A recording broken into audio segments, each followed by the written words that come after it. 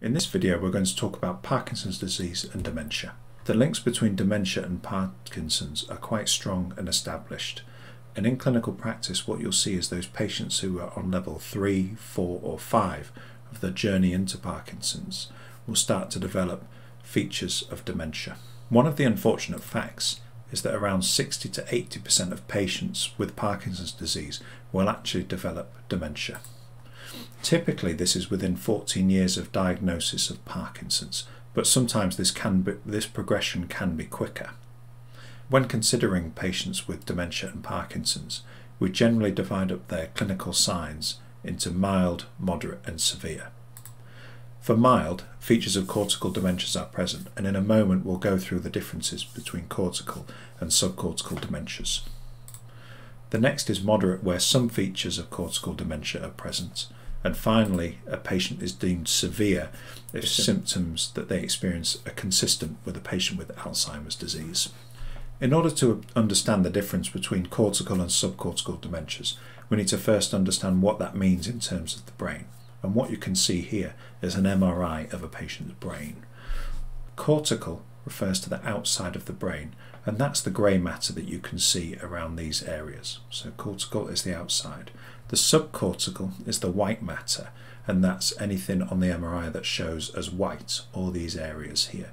And you can see that Parkinson's, as we discovered in the previous videos, affects the substantia nigra and the striatum, which are all considered white areas of the brain and therefore subcortical areas.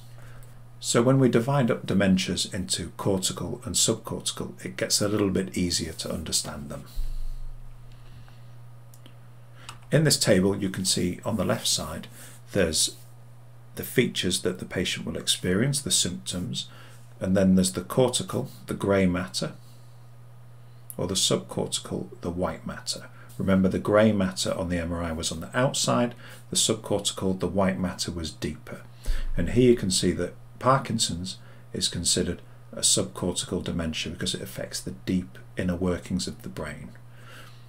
What Parkinson's patients generally get is they get a dementia then that affects the cortical matter. And if we just have a look at the symptoms of Parkinson's very quickly, we can see that many patients that we see with Parkinson's, at the very early stages they won't actually have any memory problems, and their cognition in stages 1 and 2 is generally intact, so their memory symptoms are less marked.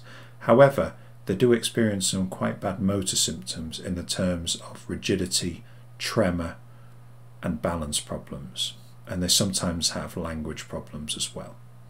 But again, their calculation in comparison to patients with dementia are less impaired because their memory and their cognition is generally intact in those early stages.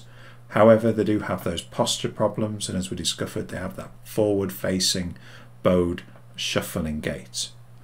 When Parkinson's patients then start to develop a cortical dementia that affects the grey matter, it's generally either a vascular dementia caused by hypertension or atherosclerosis.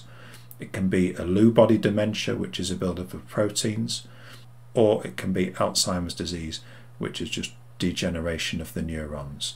And here we start to see patients with Parkinson's and a cortical dementia. They start to get those memory problems, and but they've already got those motor symptoms as well. And this is the point when they start to struggle to communicate.